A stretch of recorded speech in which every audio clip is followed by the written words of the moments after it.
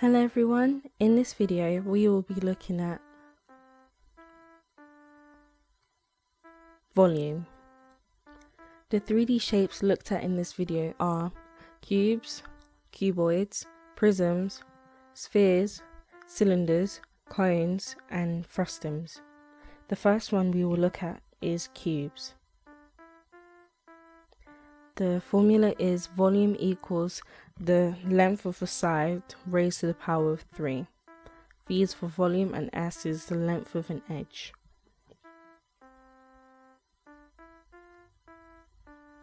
In a cube, all the length of the edges are the same, so you just raise the length of an edge to the power of 3. Cuboid. Volume equals length times height times breadth.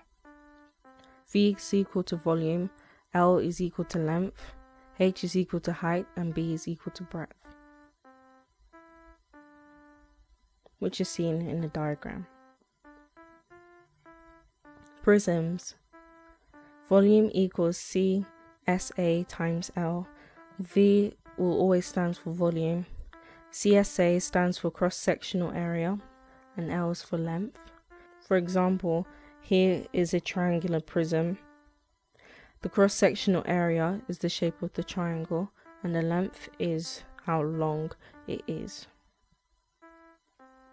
Spheres. Volume equals 4/3 pi r cubed. V is always going to be volume and r is equal to radius. Cylinders.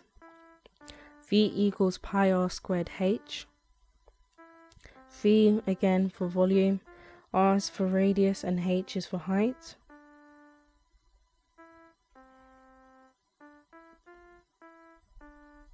Cones. V equals 1/3 pi r squared h. V for volume, r for radius, h for height.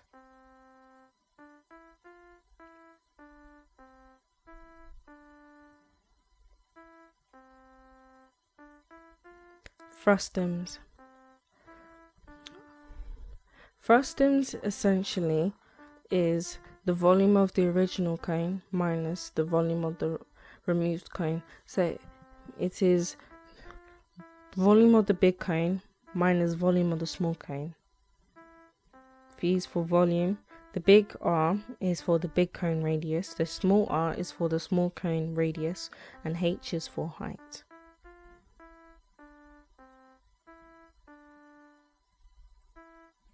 Which can be seen in a diagram below.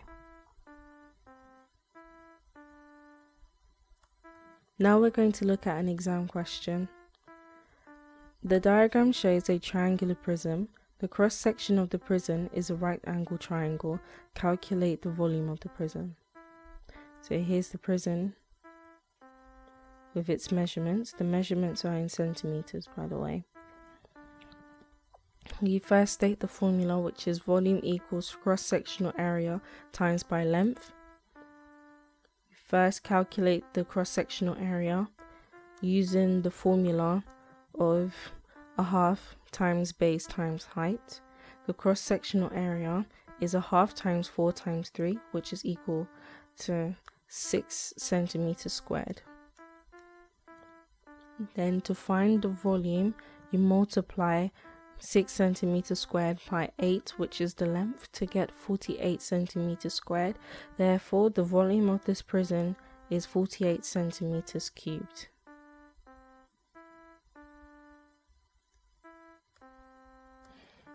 I hope you found this video useful. Please click on the subscribe and bell buttons for more content from this channel, and please feel free to share.